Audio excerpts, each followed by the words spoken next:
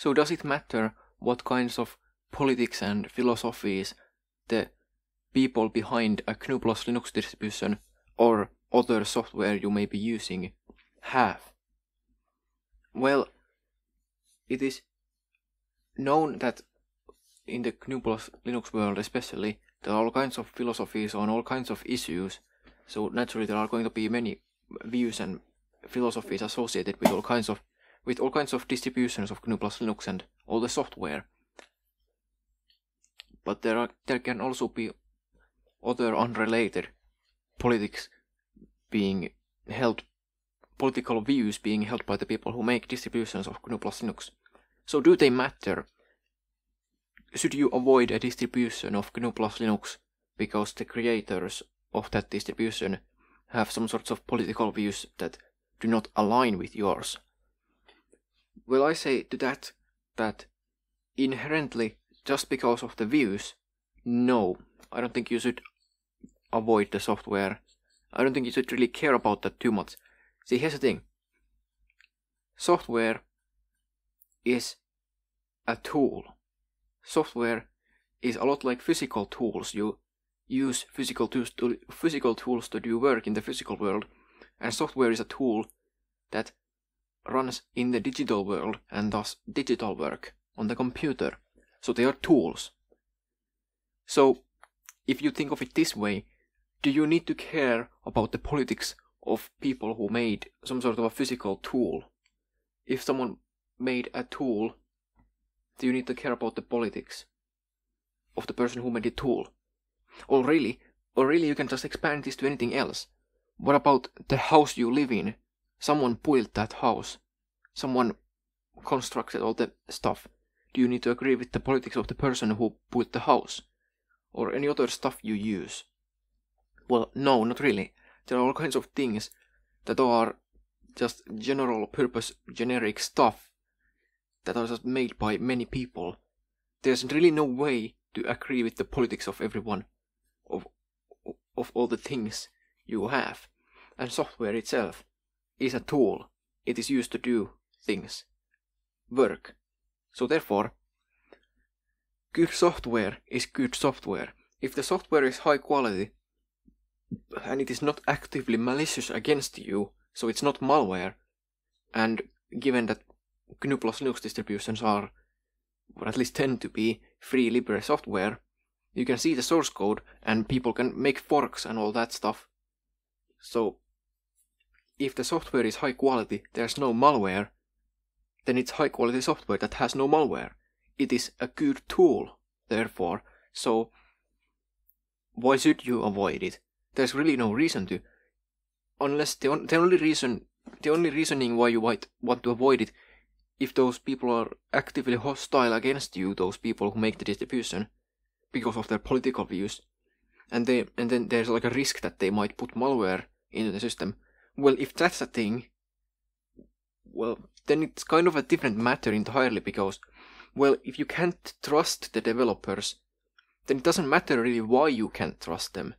Someone else, some other developers of a different operating system, for an entirely different reason could put malware into their system. It doesn't need to be the political views they have. If there is software that's untrustworthy, made by people who are malicious towards their users, then it doesn't matter why they are that way. That's just bad software. You should avoid that just because it's bad software, not because of the politics. The politics are irrelevant. So I say you don't need to care about the political views. You need to look at the practices and the quality of the software.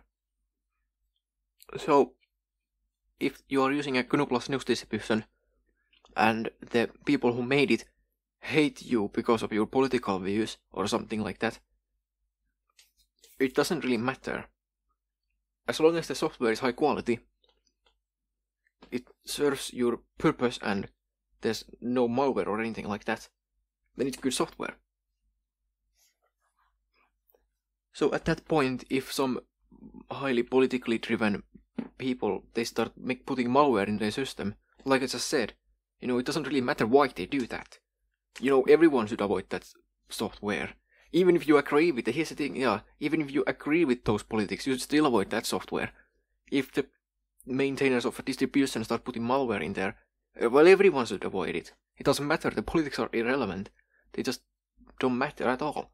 Even if you agree with the values and philosophies and views of the people who make the distribution, you should still avoid the software that's malware. You should still avoid it, because it's bad. Malware is bad. I don't care why it's put into the distribution. If there's malware in the distribution, I don't use it. So that's my take on it. I see software as being no different from any other physical tool or thing I might use. I don't need to agree with the politics of the people who made physical tools. As long as the tools are of high quality and there's no what would be the equivalent of malware in the tool, some sort of a remote controlling thing that controls the tool remotely, and then it hurts me because the creators have differing political views. Like, as long as there's none of that, then a high quality tool is a high quality tool. So good software is good software. You can see the source code yourself, and so can everyone else. So all the benefits of software, when it comes to all the benefits of free Libre software that are basically well known at this point, the fact that the source code is available, if there's any malware put in there, you can see it and people can report it and make forks and all that still applies. So if someone puts malware in there, it really doesn't matter why they put it there.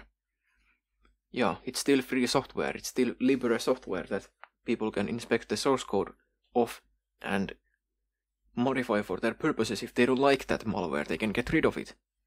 Someone can make a fork without the malware of a distribution of gnu+linux that has malware in it for some reason.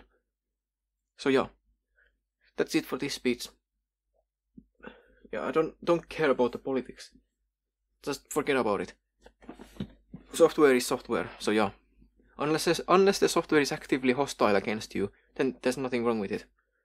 So yeah, thanks for listening. Until next time, bye.